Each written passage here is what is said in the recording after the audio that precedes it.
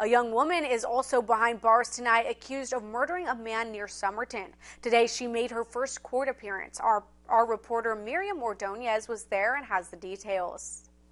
Yuma County deputies say the 21-year-old woman shot 18-year-old Isa Granillo earlier this month.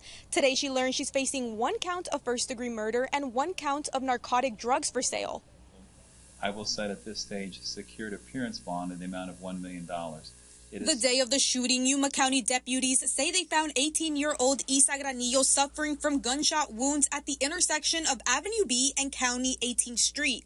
Granillo was rushed to Yuma Regional Medical Center, but he died. Locals say they're concerned. I am very worried because imagine us here, 2 elderly people alone. No, it's bad. Another local shocked by the news. Well, you know, right now, one doesn't know what the youth is doing. I believe not even the parents know what their children are up to. One thinks they're doing well, and suddenly they say, oh, what are they involved in? The woman will be back in court later this month. Reporting in Yuma, Miriam Ordonez.